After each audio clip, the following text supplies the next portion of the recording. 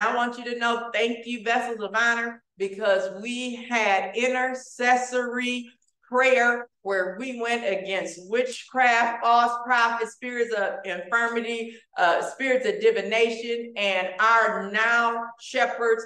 We came together and we had such an incredibly Holy Ghost filled intercessory prayer while they were still in Kenya. I want to thank you all for that. Thank you, Chairman Wheatley, for continuing to lead that post. People don't know that we know we look at the numbers and we look at Zoom, but let me tell you something. Vessels of Honor is strong. Vessels of Honor is strong. And I want you to start talking about how strong Vessels of Honor is.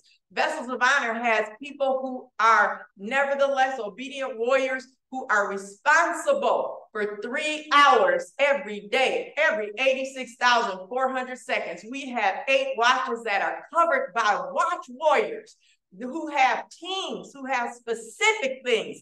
There are churches that if you tell them what that is, they don't even know. But we have to begin to applaud the work that we're doing because we are doing great things. I want somebody to say amen and agree with me that we are doing great things.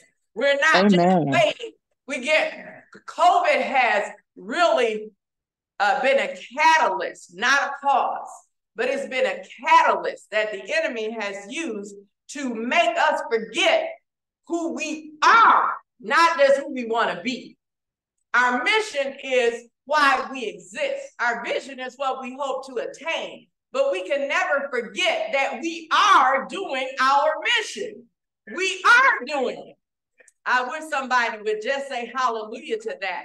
I'm telling you, we are almost 3 decades strong of Vessels of Honor doing our mission. We are constantly talking about what has to be done to help us reach our vision. But we are standing here because our mission remains strong. We're talking about the key of eternity and the doors of the door of everlasting. That's what I talked about last year in introduction to this. And now I have to see if I'm the clicker. How do I use the clicker? All right, we making it work. We are going to make this thing work because I have the message down in. I have today's message as part of one slide deck. So that's why I have to slide it down. But as you see here, just reminding you, Rosh Hashanah, the keys and principles, this is the year of the open door. And Joseph is the gatekeeper. And I am asking you to look at those characteristics of Joseph because that's what God needs us to step into that Joseph anointing in order to accomplish the things that God has for us. And Joseph was the least likely candidate to be able to accomplish the things that he accomplished. So I want to say to you, you may be the least likely candidate, but God may have an entire nation with your name on it. So just look for that as a doorkeeper and as the gateway. So today, I want to talk about get out of the pit and party. Because we have pity parties. So I'm going to ask you in the spirit of Joseph, just get out of the pit and party. You don't have to have a pity party. You just got to get out of the pit. So my goal is to help you today get out of the pit so you can party. Because we have forgotten that when the temple was built, whether it was David, Solomon wasn't as good of a musician as his daddy was. But let me tell you, wherever you found David, if you found him repenting, if you found him winning wars, if you found him in solitude, David was jamming. David had an instrument when he was a little boy, the one that they couldn't even find. When the prophet came and said, you got to have somebody else. Come on, Jesse, there ain't nobody left but that little runt back there playing the harp, talking to sheep. But we know him as King David. So I want you to get excited about partying because David was a party. I want to talk about you getting your dance back because David was a dancer. He danced so, Scripture tells us one of those times he came all out of his clothes dancing. I'm telling you, he would play music, and he would play what we would probably now call a banjo or a ukulele, or he might have had a plugged in bass and a lead guitar. But what I can tell you is that he was a musician who celebrated. So when I use the word party, I don't want you to pollute it just because the enemy now dances and acts like if we dance, that we're doing something sinful. Dancing started with God. God is the one who allowed us to go forth. God is the one who has allowed us to celebrate. And it's amazing to me how heavy that still feels when I say it. How we have gotten so ingrained into the cares of this world that when the world does something that belongs to us, that now they've done it so long that we act like they own it. You know how somebody borrows something of yours and then you don't go get it for a while, and then you go to get your thing and they ask you, do you want to borrow it, because they've decided it is now theirs. Well, church, we do that often with the world. There are many things that belong to us, and now we go as if we're borrowing it from the enemy, and then when we bring it back into the church, now we have these nonsensical religious debates as to whether or not you should clap your hands or dance in church. It's ridiculous. Where do you think it started? So I want you to get out of the pit and start to party, because there's partying to be done. And that is what we're going to talk about today. So there are just 7 pitfalls as pathways to partying. We got to keep the time straight. We're talking, you know, my commitment. So you already know what I'm talking about for this next year. Today, I want to give you the location of the pit. And I want to give you the length of time that Joseph was in the pit. And I want to talk about what makes a pit a place to party. Because we can party without having a pity party. But we have to understand why a pity party is important. Because a pity party is when you get delivered out of the pit, but you party like you still in it. So we're not having a pity party. We just gonna get out of the pit and party. And that's what I want you to grab a hold of, because there's so many negative things that have happened, and none of them measure up against the goodness of God. But we have escalated these little few dots, blemish, wrinkles, and we have made them so great that now we're partying in that pit, when truly all we have to do is get out of the pit so we can party. Let us remember to do what David did. In the midst of however bad it got, he would write a song. We call them songs, and we've studied them, and we have written songs. The Holy Ghost has told Apostle Bowers to have us write our own songs, and we have, and we've sang our own songs. When we were in our small groups and we studied songs, we wrote songs from the songs. Oh, we've forgotten that already too. So let me tell you, and then we were in the pit. We were in a COVID pit. We were saying, oh, when we get out, oh, when we get back to church, oh, I just can't wait to get back. So we got to get rid of the pit mentality so we can party. Why go to Goshen? I'm going to talk about that, the door of destiny. And if I have an opportunity, I just want to list a couple of things about the importance of forgiveness, because that leads us into the next opportunity that I will have to share with you, the Lord willing. So we have this year 5784. It is a year of the door. It's a year of the open door. But the reason that we're saying the year of the door is to help us to understand, if doors open, then what also has to happen? Doors then have to close, right? So if we are going to live in an open door season, then we have to be willing to let some doors close. The reason we stay in the pit and try to party from the pit is when we don't close doors that God said close, even though he's saying walk through the open door.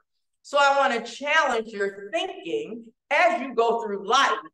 I want you to start monitoring the doors God has closed in your life that you keep a crack in, even though you're asking him to open doors of abundance in your life. So sometimes that has absolutely nothing to do with God. It just has simply to do with we stuck our foot in the door as a doorstop. And instead of allowing that door to be closed, that God said it's time for it to close, we keep a little crack in the door. And next thing we know, it's not even because our brothers threw us in the pit anymore. It's because we decided to stay in the pit on our own. So we also have to stop blaming people for our pity parties. If you want to remain in a pit and have a party in the pit, then that's on you. And we do it many times, sometimes throughout the day. There are days, I can't even tell you how many times I pull myself out the pit.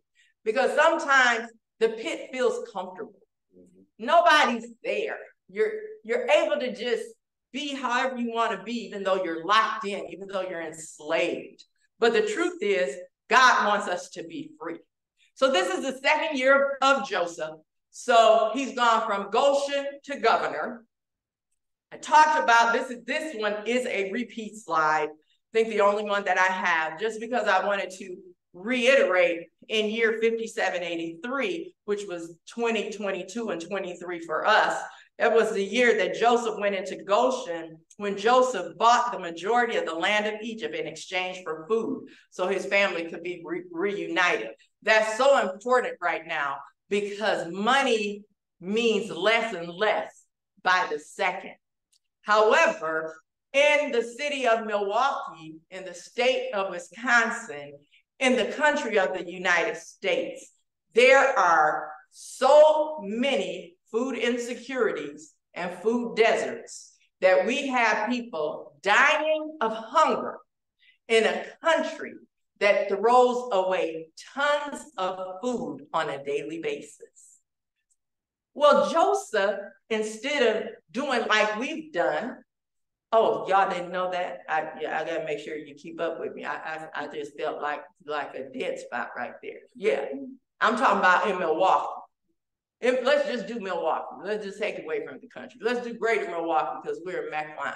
Do you know when I was 14 and worked at McDonald's, and when my mom had my brother Carl work at Hardee's and my brother Mike work at King Crispy's after our dad passed, that we worked at those three places because each of us had a responsibility to be the one to close at whichever one of those food places we were working at. And then we got to bring the leftovers because that's what we ate for food. Yeah. So we knew what we were going to eat based on whose day it was to work their job. So when I worked at McDonald's, and you had to write down everything, learn how to count change. I still know how to do that. I know that people don't even know what that is, you know, you writing down and ordering all of that. But we would be able to bring any leftover food home.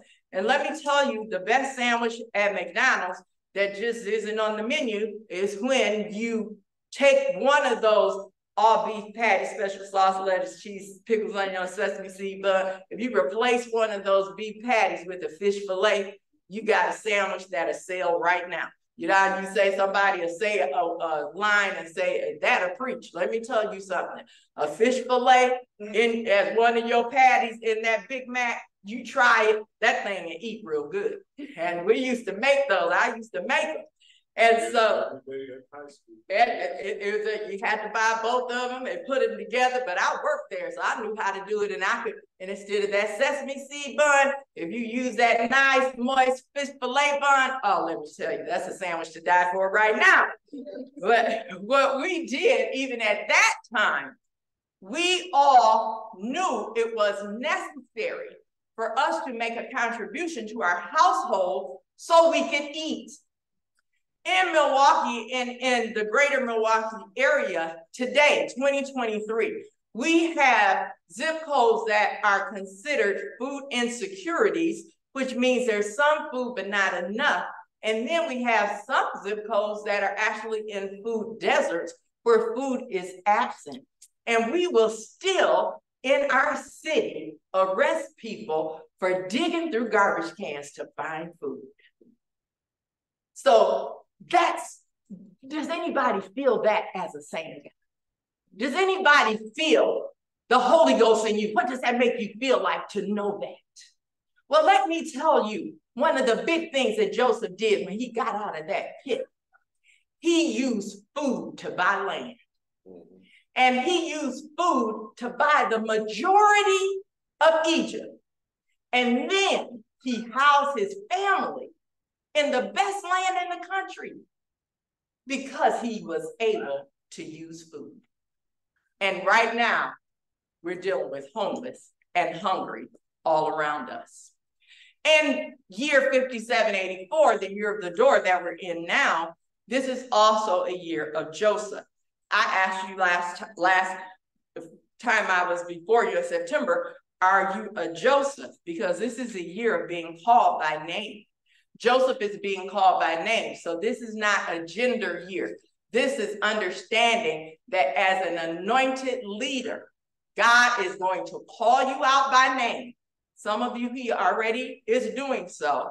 And he's telling you that he wants you to break through all of those past doors that have been closed.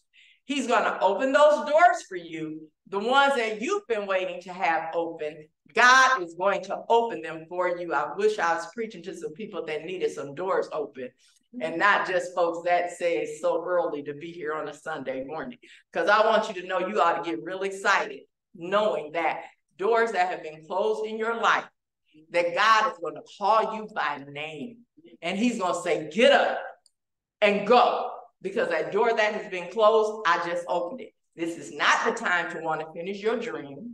This is not the time to finish watching whatever you're watching on YouTube. This is not the time to keep on texting. This is a time to get up and go.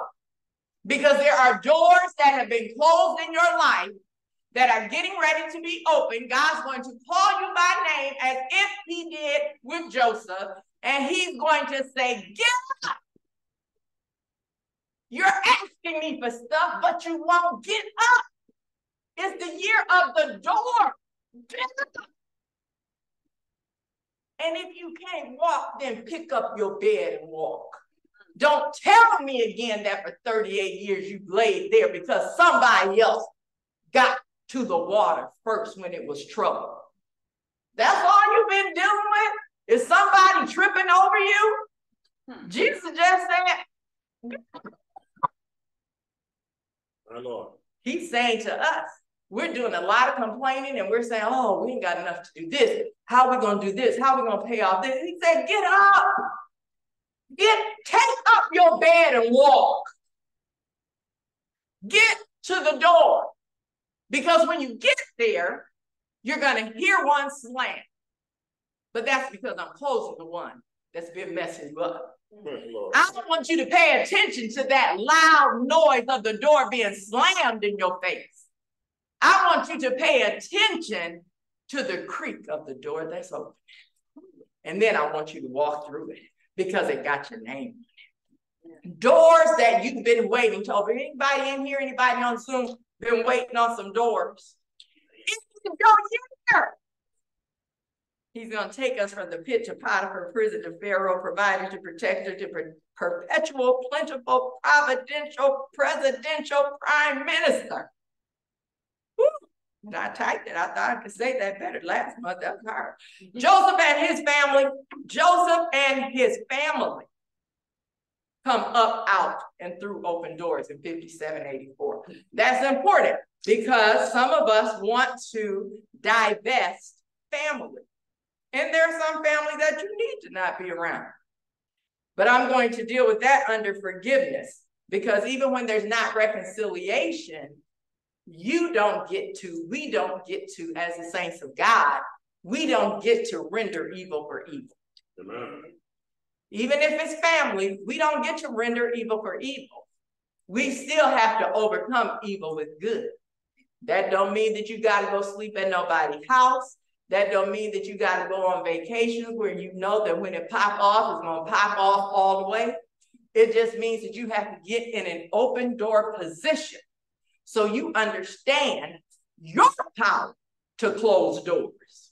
Because the year of the door is not just God opening doors for you. He's giving you the power and kingdom keys to close doors and lock them and stay away from them and still love. Because you can. A pitiful purpose and a pompous proposition. Let's just look in Genesis 37, 23 through 28. I'm reading from the King James Version. And it came to pass when Joseph was come unto his brethren, that they stripped Joseph out of his coat.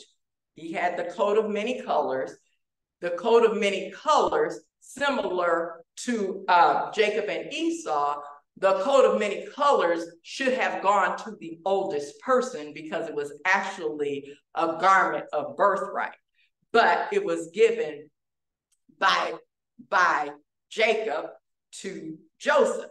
So his brothers, Joseph going through the story. I no longer can say you learned it in Sunday school because we haven't had Sunday school long enough, so I won't say that. I will just say that there was a time when Joseph's brothers went to take care of something. They didn't come back.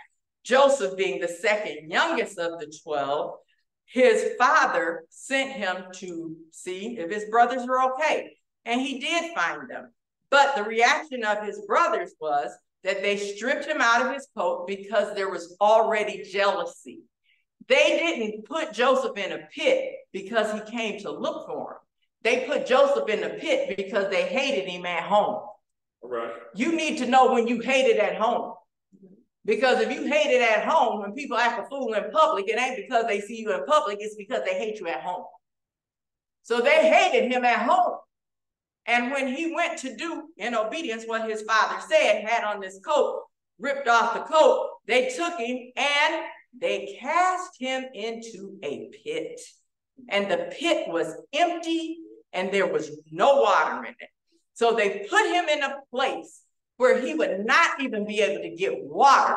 They dropped him into a well that could have been given consideration similar to when Jesus said, I must needs go through Samaria on his way to Jerusalem, when the woman at the well didn't understand that the water that she was drawing out, that was still a dry well because she didn't understand Jesus.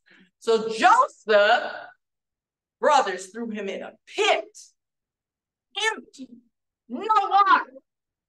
And then look at what they did. They sat down and they started eating. They didn't leave Joseph. They didn't run away when they threw him in the pit. They threw him in the pit and then they had a campfire. They sat around the pit and they ate with their brother in the pit. That's where they were at. And then they lifted up their eyes and their look, and behold, a company of Ishmaelites. Ishmaelites, remember, Ishmael was that older son of Abraham, but he wasn't the chosen son. Well, these are the sons of the chosen son. So now, here come their cousins. It's the same thing that's going on today. I'm putting it into the context of historical scripture. But if you look at the war-torn situation that's going on right now, you could take it right back to this pit. And you can learn a whole lot about what's going on right now. Right. If you just look at what happened at the pit. Because the brothers surrounded the pit, ate with their brother in the pit. Their cousins came by, who they already knew were their enemies. And they came from Gilead. They had their camels. They had all kinds of stuff, spices, balm, myrrh. They were on their way to Egypt. And Judah, not the country, but the son, the brother of Joseph, Judah said unto the rest of his brethren, Reuben would have been there, the oldest. Judah said, so much theology in that. I'm just working through not talking. I'm talking myself out of talking. What profit is it if we slay our brother? That's what Judah said. It's important to remember that's what Judah said. What profit is it if we slay our brother and then conceal his blood? Let's just sell him to the Ishmaelites. And then let not our hands be upon him, for he is our brother. So Judah said, I don't know that we just want to let him be here and die. He is our brother. Let's just sell him to our cousins that can't ever come over for Thanksgiving and Christmas. You know we don't talk to their cousins. Y'all know who their name is. Y'all know who it is right now, don't you? Who is that cousin that you ain't gonna let come to your house? Thanksgiving is coming up. I'm not saying invite. I'm just saying that Ishmaelites, they had stuff with them. And Judah was smart enough to say, maybe we shouldn't leave him here to die. Let's sell him to the Ishmaelites. He is our brother. And the rest of the brothers were content. These were 10 of the 12 brothers. So we're talking about 12 brothers and 10 of them making this conspiracy, this pitiful purpose, and this pompous proposition. How dare they? Then there passed by Midianites, merchants, and they drew and lifted up Joseph out of the pit. And they sold Joseph to the Ishmaelites, and they sold him for 20 pieces of silver. And they then brought Joseph to Egypt. A lot of Christophanies, a lot of foreshadowing in that. So Joseph's brothers threw him in the pit, made a decision not to kill him, did make a meal though, and that's important because of how Joseph bought them back, made a meal and ate, and then sold him to their cousins. He got sent to Egypt. Joseph, so now let's go back to the timeline. So keeping the time straight. Joseph was 17 when his brothers sold him into slavery. He then lived in Egypt for 13 years between his time serving Potiphar, his time in prison, and his age of 30 when he was released from prison and then set over the land of Egypt. What's not clear is how much time, if any, passed between Joseph's promotion and the beginning of the 7 years of plenty. But following the assumption that at least a partial year kind of crossed over and elapsed between Joseph's promotion and the spring of the first year of plenty, the last piece of the puzzle is where to date Jacob's arrival related to Joseph's age. Jacob, the daddy, what did he think now that his son was dead? Because they put some lamb's blood on that coat and took it home. So they still lied. After they sat around, did a campfire, ate food, left him in the pit, sold him, they still went home and lied. So now, you gotta remember, keep clicking. So when Joseph is speaking to his brothers and extending the invitation for them to join him in Egypt, now he's out of the pit. He's been sold and all these evil things were supposed to happen, but all these great things were happening to him at a very young age. So when he started speaking to his brothers and extending the invitation for them to join him in Egypt, he states that 2 years of famine had passed and there were going to be 7 years of famine. So 5 remained. So when they got hungry and needed to be working at McDonald's, at Hardee's, and at King Crispy, King Crispy was the best because when they fried their fish, they served it to you dipped in vinegar. So I always wanted Mike to work more days during the week because I love King Crispy fish with the vinegar. So we all have these different things that we like. So Joseph, during a year of famine, says, oh, okay, I know who these cats are. They don't even know who I am. They didn't even recognize him. They didn't recognize, even though they knew. Here's something the Holy Ghost told me to give clarity to.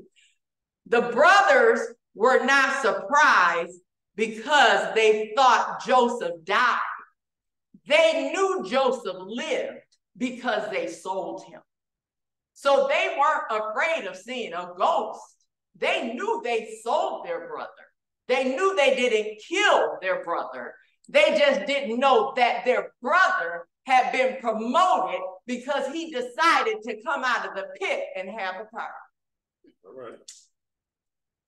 Jacob's arrival, their dad, is 7 years of plenty plus 2 years of famine, about 9 years, maybe a little longer after Joseph had been promoted. This would make Joseph about 40 years old by the time he was 17 when he went to look for his brothers. So when you think about how long that had been, since his dad had seen him. He was 17 and now he's 40. So we're looking at about 23-year span. Joseph ultimately lived to the age of 110, or an additional 70 years after Jacob's arrival to Egypt. So God also allowed Joseph to spend time with his father, despite how old they both were when they were reintroduced. We can also deduce that Jacob was 80 years old when Joseph was born, which supports the statement that when he was the child of Jacob's old age, and that Joseph's promotion coincides with the year of Isaac's death. Joseph's story starts at Genesis 37:2, and this is 13 years before Isaac's death in Genesis 35. That's important for you to go back and just look at that timeline. I took the slide out to reduce complexity for now, and I'll bring it back at a different time.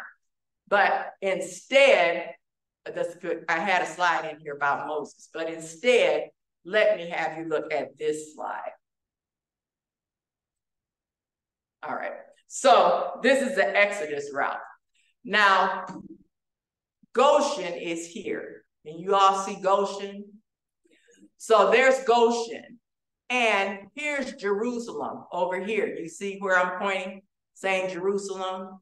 Well, at the time of the Exodus, then it went this route. Here's the Red Sea. They would have crossed around here, did all of this before they got to Canaan.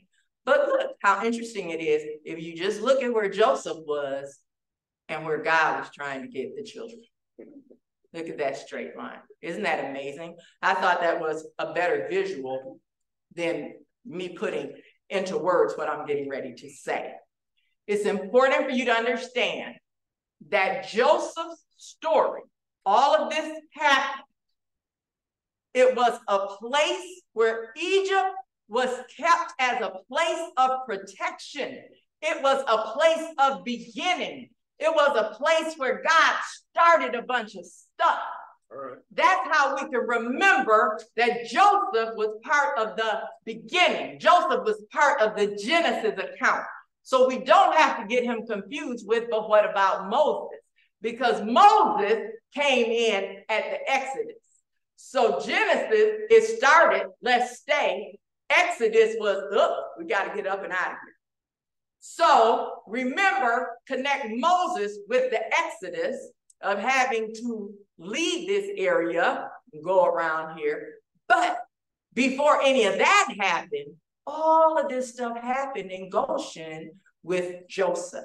So keeping those stories, they're not like this. They're not, and neither are they linear and simultaneous. The work that Joseph did was a precursor to Moses being able to do an Exodus. So there had to be doors closed in order for the Exodus door to be open. Are you with me on that? And Goshen en route actually, when you follow the route, passes through Damascus, another just incredible part to align the work of Jesus Christ. So we look at that map, let's do another pictorial. So here, just to let you see, and you know you will have access to anything that I provide, you have access, but here you can see Abraham, Isaac, and Jacob. So when you get Jacob, Jacob had a bunch of kids, had 2 wives, Joseph by the favorite. So here's Joseph comes in right here. And then Joseph lives here across that blue line. What I want to show you is down here. Can you see this little, it's like green and gold or something? These little boxes, they show the 7 years of plenty and the 7 years of lean. And then this shows you that Jacob lived in the midst of that time. This is about a 200-year total. Look at that slide later when you have time to look at it. What I want to show you, just to underscore what I said, is this is now Moses. So what happened in the first chapter of Exodus and the 8th verse, it says, and there arose a new king in Egypt who did not know Joseph. Let me tell you, we want to live in a time where we know Joseph. I hope I'm looking at some Josephs, because we need Josephs. Because there's going to come a time when it's going to be a king, and that king ain't going to know Joseph. So we need the king to know Joseph today. So let us now teach Chloe another word. Are you willing to be a Joseph? Y'all trust Chloe more than me. That's all right. That's all right. I just want you to know that being Joseph is a tall order, but if you're not willing to be one, then that means you're just willing to wait for someone to be one. So you're willing to stay in the pit and have a pity party instead of being a Joseph that can get out of the pit and party? Well, I don't know, Dr. Bowers. Depends on the day you ask me, because you just said he went through a whole lot. And then none of it sounded fun. So we got to decide. Are we soldiers in the army of the Lord? Or are we just having appetites sanctified at the table of the Lord? Why Goshen? The land of Goshen is an area in Egypt. So we're still talking about Egypt, where the Israelites lived for over 400 years. Joseph, Jacob's son, we talked about that. You already have that. I'm giving that to you so you have it. When famine plagued the area, Jacob, who's also Israel, sent some of his sons to Egypt to purchase food. We already know that the way that Joseph ended up buying most of Egypt was through food. His brothers came to try to buy food because they were experiencing what Milwaukee is experiencing now. They were experiencing a food insecurity. So they had to travel to get food. And they were going to pay for it. Eventually, Joseph revealed his identity to his brothers and convinced the family to move to Egypt. So even in the midst of all of the things that his family had done to him, he kept his eye on Jerusalem so he could stay focused on his assignment. So he knew his purpose being God's purpose that God did on purpose, meant that he had to show mercy in the face of those who showed no mercy to him. My Lord. But he revealed his identity. I wonder what they would have looked like. Just think about one of them boys. I wonder what Naphtali looked like. I wonder what Reuben looked like. I wonder what Dan looked like. What do you think Judah looked like when they had to realize, this is my brother? What would that feeling have been for you? You're hungry. You're trying to buy food. You got a daddy that's dying because ain't nothing to eat. You got a baby brother that's gone. You got another brother that's a secret that we can't talk about because he's been a secret for decades. We've been carrying a lie for decades. And God is saying, it's time to shut the door of that lie. There are families that are stuck in places because the narrative was changed. Somebody had a campfire while the victim was in a pit and agreed to a decade-long lie. And then you, Joseph, Joseph, gave him something to eat. When Israel's family got there, Pharaoh gave them the area east of the lower Nile, and that was called Goshen. And it was an excellent piece of property. They could do their livestock. They could raise their children. The soil was fertile. It was ideal for pasturing animals. And Pharaoh entrusted his own real livestock to the Israelites. Why? Not because of Isaac, not because of Reuben, not because of Dan, not because of Naphtali, but because of whom? Yeah, y'all ain't him yet. We getting there. Because see, it's a problem. It's a problem if our family is waiting on us to be Joseph. It's a problem if we're not willing to be Joseph. It's a problem if we are Joseph, but we're not willing to be the Joseph that has a Jesus heart. Oh, Lord. So maybe you don't want to be Joseph, but are you willing to have Jesus' heart put inside of you, Joseph? So not only was Goshen a fertile land,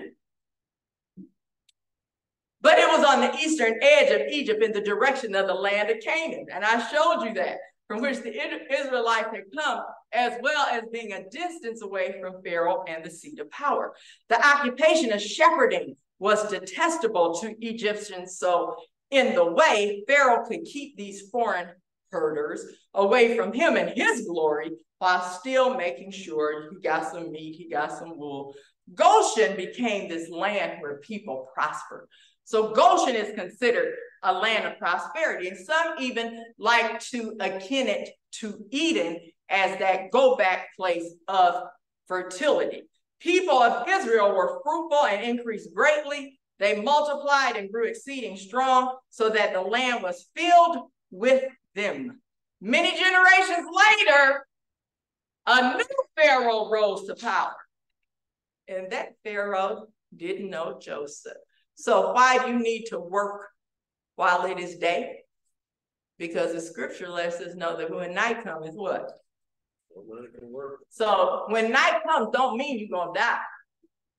Night coming might just mean it's a new Pharaoh that ain't going to remember you.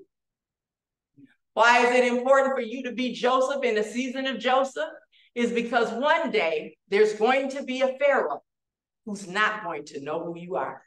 So you have to work the work of him who sent you while it is day, while you are anointed, while you have strength, while you know right from wrong. You have to be willing to be the Joseph before Pharaoh comes, who's not going to remember who you are.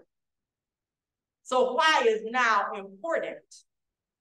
Now is important because down yonder is on its way. Where are you, Joseph? Why Goshen? The Egyptians began to fear the Israelites. So you start seeing oppression happen. You start seeing the plagues happen. This second bullet point I wanted to put in here, because God brought plagues on Egypt as part of the process of liberating his people. I'm going to say it again because I know that's hard when you hear it the first time. God brought plagues on Egypt as part of the process of liberating his people. And what I would put before the period is his people in Egypt. God brought plagues on Egypt as part of the process of liberating his people who were in Egypt. Right. Before the fourth plague, which was the plague of flies, God declared, "But on that day I will set apart the land of Goshen." So there are times, COVID, that God really does set us apart. God will put us in Goshen when diseases are coming that are destroying our land. God will carve out a Goshen so that you can prosper when no one else is. God will anoint you as Joseph, and he will give you plenty when the rest of your family has nothing. But God has to depend on you willing to be carved out Goshen, even though you don't want everybody to think that you are that. But you are that. We got to get comfortable being all that. We have to get comfortable being Goshen. We have to get comfortable when the plagues come that God said, "But I'm going to send you in Goshen because I'm honoring you, Joseph, and when that plague comes, it's not going to come nigh you." God declared, "But on that day I'll set apart the land of Goshen where my people dwell, so that no swarms of flies shall be there." Y'all read that with me, "that you may know that I am the Lord." What's so powerful are the words that come after that. I am the Lord. Am I slide here? No. Okay, I'm in the right place. I am the Lord in the midst of the earth. I can bring swarms of flies, but I am the Lord in the midst of the earth. So Goshen was very important. And instead of remembering the land of Goshen as a place where God proved his ability to provide and displayed his trustworthiness to redeem, the people imagined Goshen as a place of prosperity where there was no need to trust God. So what happens is, oh, anybody you bless me, Lord, I'll be satisfied. I remember the time that we went through church and we were talking about poverty, and we had people come up to me and Apostle Bowers and say, it's hard for us to keep coming to church, listening to you to talk about people who don't have stuff, because some of us got stuff. Some of us got money. People came and told us that. We need you to preach something about that ain't just about getting folks out of debt, because we ain't in debt. We got money. We have plenty. We have lived to hear that from members. What we have to recognize is when God then prospers us, we cannot say, now I don't need to trust you. So when trusting God becomes difficult, I want you to start to see if it's harder to trust God in your Goshen time of plenty than it is in your time of famine. Is it harder to trust God when you're Joseph in Goshen than it is if you're Joseph in the pit? There's one other place called Goshen in the Bible. It's a city defeated by Joshua and the Israelites on the southern border of Judah in Palestine and given to the tribe of Judah. So biblical readers see the land of Goshen as a place that can teach us of God's trustworthy character. We do a lot of preaching and we preach a lot of good stuff. And I am biased because I listen to a whole lot of preaching. And Vessels of Honor has some that is second to none. We have excellent preaching and teaching. But we see now that some readers see Goshen as a place that can be teach-worthy of God's trustworthy character, and also as a warning against allowing past experiences to tempt us away from walking faithfully with the Lord. So the important part of that is not only is it important to get out of the pit, this reinforces how important it is to party. Because if you will not give God glory, if you will not worship, if you will not dance before him, if you won't pick up a tambourine on the way across the Red Sea, you can get to the point to where you have forgotten what God has done for you. And as soon as you stop celebrating God, you will start blaming God for your current condition instead of celebrating what he's brought you out of. Hallelujah. Doors of destiny. I'm about to be done, you all, for today. I talked about this. This is a quick one. A door is defined as an entrance or an exit point between two areas, typically used to separate spaces. But doors can bring opposition. Persistent prayer can cause doors to shut or open. Importunity, meaning I'm gonna keep knocking, moves doors to open and close. Scripture teaches us, knock, and it will be opened unto you. Some of us have doors that are already open, we just ain't knocking. Doors have divine timing. If there's a time lock on the door, then the door can't open until its appointed time. Some doors can be dangerous and lead to sin, and some doors are of the enemy. Doors can engage and cease warfare, and saints, some doors are counterfeit. So today I want to end almost in a shift, kind of a shift, but I want to end today's message on forgiveness. And of the many scriptures that I could pull, let's just do Matthew 6:14 through 16. For if ye forgive men their trespasses, your heavenly Father will also forgive you.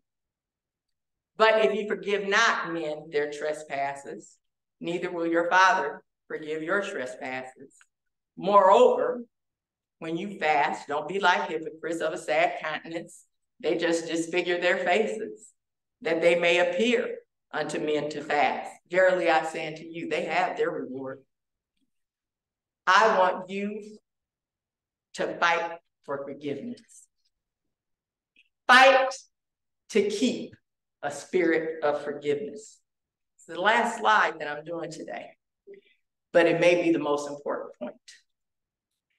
Famine, insecurities, deserts, hatred, selling brothers, carrying lies for decades, recognizing that you're wrong, but being willing to live behind the shadow and put a figure up of right, inability to repent because of what somebody else might say, or simply because you promised God you wouldn't do it again. What I want you to do more than anything between now and when I'm able to stand up here before you again, I want you to fight for forgiveness. All right. And when I say that, we're living in a time of unforgiveness. People are unforgiving. People are relentlessly unforgiving. People will watch elderlies try to cross the street with a walker and won't stop them from getting run over. We live in a time where if somebody ever did anything to you wrong and you happen to cross, then now it may end in bloodshed. We are living in a time of unforgiveness, so much and so that we won't even listen to the other party's side. We have decided the narrative that we heard was the correct one, and we won't even allow the narrative to be challenged because we are gaining this spirit of unforgiveness. We must hold on to our spirit of forgiveness, and the first thing is forgive yourself. Just take 15 seconds and see if you can think of 5 things you haven't forgiven yourself of yet. Things that you still haven't forgiven yourself of.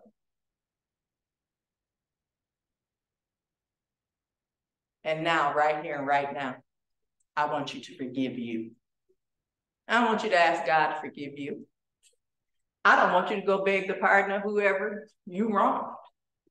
I just want you right here and right now to forgive yourself for those 5 things that you thought of that you haven't forgiven yourself for yet. Forgive yourself. You know why? Forgiveness is the greatest key to your open door policy. If you truly want to get the treasures of Goshen, if you truly want to be able to not have a pity party, even though it's been years since you've been in the pit, then you have to learn how to party because you are forgiven. Oh, I feel the pressure. I know it's hard, but I need you to forgive yourself so that you can forgive others. And that's whether or not you ever reconcile. You may not see him again. In fact, you may need to forgive somebody who's already dead. That don't mean you commit suicide to go see him to tell him. It won't work. If you have not forgiven someone who you can never get in touch with again, forgive them. And forgive yourself for not forgiving them. I am preaching such an anointed revival liberty word right now if I'll ever raise my voice one time. This season of lack of forgiveness is destroying our families, is destroying our health, is destroying our world, is destroying our mind. Behavioral health is real. Mental illness is an illness, and much of it stems from a lack of forgiveness, as does diabetes, as does high blood pressure, as does congestive heart failure. Sickness can be linked to your inability to forgive, because guilt destroys healthy cells in your brain, in your gut, in your heart. You can work out and drop dead of a massive heart attack, and it'll never be on your death certificate. But when you see Jesus, he may say, yeah, you went out because you wouldn't forgive. So I'm ending pressing on forgiveness. I want you to uncover the weights and the sins that are preventing you from forgiving. You got some. We all got some. As Elder James says, we often preach similarly. They come to me first. But what are the weights and the sins that are keeping you from forgiving? What are the weights and sins in your life that are keeping you from forgiving someone else and from forgiving yourself? What is it? What is the weight? What is the sin? I'm not here to preach it to you. I'm not here to call you out. I'm not here to make you feel bad. I'm not here to say, I see it, there it is, come up on out of here. No. I'm saying to you, it's time for you to address and uncover the weights and the sins that are preventing you from forgiving yourself and your worst enemy. Because